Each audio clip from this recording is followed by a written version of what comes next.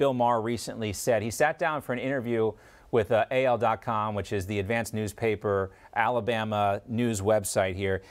They talked about politics, and Maher was asked why he actually likes red states. He actually talked about going there, including Nashville. And he says it's great to see where they had people who don't agree politically who can sit in the same room.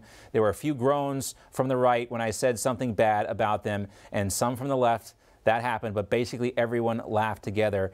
And Bill Maher says this is the kind of thing you really only see anymore in red states. And it supports something that I think Rogan and TW have both seen. Republicans have their viewpoints. They're critical of Democrats, but they will listen. When it comes to Democrats, they have no room, not an inch, no time to listen to your point. You're just wrong. You're just wrong. Go away. That's all they want. They don't want to have a conversation, Rogan. They just want to tell you you're wrong.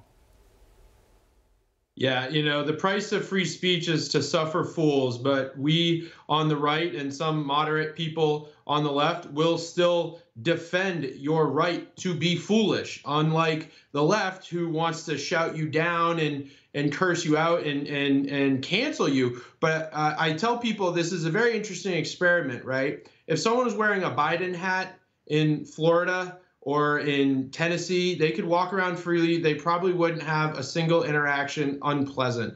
But if you wore a MAGA hat in New York City, Portland, San Francisco, or LA, and especially if you wear one without a mask, you will be insulted multiple times. You may even be physically assaulted. So tell me, which states are the most tolerant in today's America? Yeah, God forbid you're a high school kid and you wear one to the March for Life rally in Washington, D.C. God, you will be completely castigated by the entire media. But Bill Maher did say one thing that I disagree with him with, TW. He said the country is falling apart. Half the people are not going to self-deport. You see these tweets and memes about owning or destroying the other side.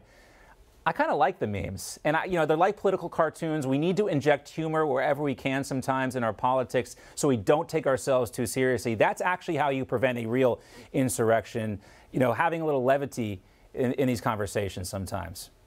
Yeah, I think the key, though, is, John, it can't replace real dialogue. I think the challenge we have now is we're not having a real dialogue. Like Rogan mentioned earlier, in certain places you can't even have a difference of opinion. And the challenge from the left is not that they just find you wrong anymore. People have always found people to be wrong. I find a lot of people I love and like to be wrong. The problem is they find you immoral now if you don't agree with them. If you don't accept word for word, verbatim, their idolatry, their doctrine, then you are considered one of the most heinous criminals the planet Earth has ever seen. And that is that idea of this dogma that you have to buy into this groupthink from the left, or you're just completely castigated as being immoral. That's what's changed. And that intolerance has seeped in not just at the media level, but it's even affecting now we're seeing it in our middle schools and even our grade schools, where our children are lining up with these different ideas because the left is so intolerant. Leave the kids alone. And that reminds me, Tebby, of that famous Thomas Sowell quote. He says, the left will forgive you for being wrong,